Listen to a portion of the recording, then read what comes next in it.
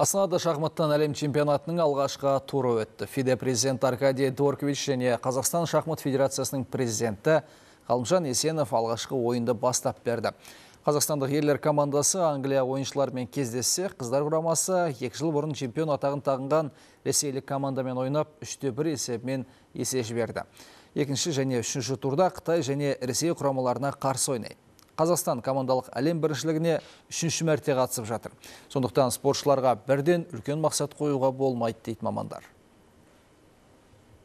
Осындай үлкен биік дәрежедегі жарыс күнделікті болып жатпайды. Сондықтан мұндай мүмкіндік үшін біз ФИДЕге алғысымыз білдіреміз. Орташа рейтинг бойынша біз 6-шы орындамыз, 10 команданың арасында. Бірақ жалпы потенциалға қарайтын болсақ, онда біз алғашқы үштікке толығымен күресуге барлық мүмкіндіктеріміз жеткілікті.